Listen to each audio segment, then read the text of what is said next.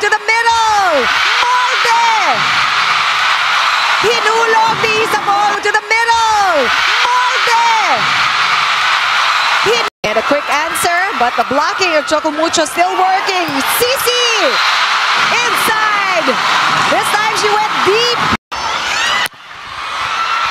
Oh, look at the effort on the defense by Reg Arocha, but Galanza her own block, and she goes for the offense.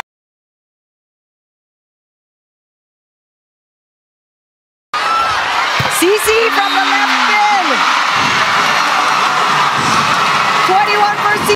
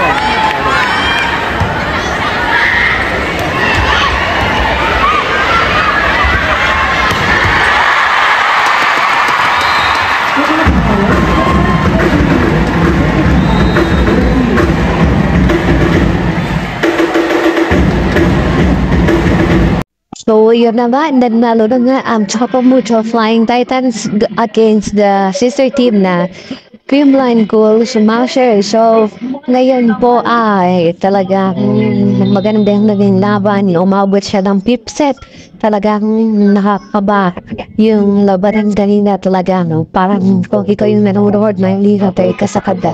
Talagang nilaban ng dalawang team. There's no worries kung ano man ang kanilang ginagawa. So, guys, thank you for supporting this channel. Please don't forget to click the subscribe button, hit the notification bell para lagi kayong updated on my upcoming videos about the Creamline Smasher and then the Choco Mucho Flying Titans. If you like this video, share this one on your account. So, thank you guys for watching. See you on our next one. Bye-bye!